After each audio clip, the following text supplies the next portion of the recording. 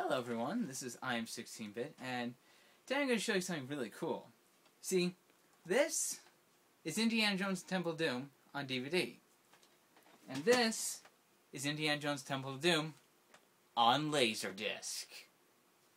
Let's check out a size difference, shall we? Stop. No, keep going. Oh, okay. Have fun. Okay, shit. Okay, yeah. You don't need to turn that on. What? Oh, I was Yeah, gonna just open, okay. just show the disc. Okay, so let's show a size. This is Temple of Doom on DVD, and you know that's a normal size disc, right? Right, look at that. Yeah. That.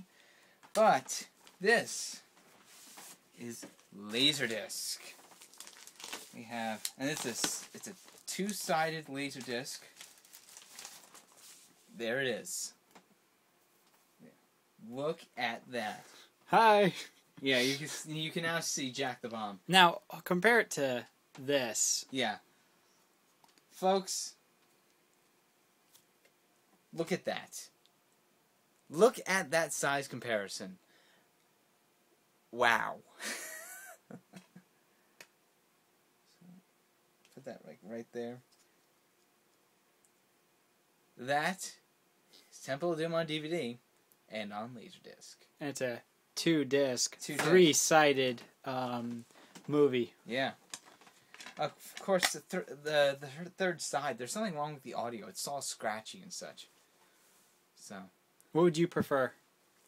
well, while the DVD is more convenient, and it's a bit better video quality and audio quality, Laserdisc version also has some, beyond it being, well, not really convenient, it actually has some good positives to it. Like, the picture quality is actually pretty good.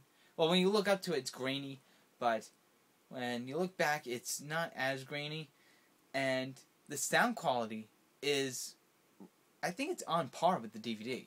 I think so too. I prefer, personally, me being a video nut, I prefer the Laserdisc version.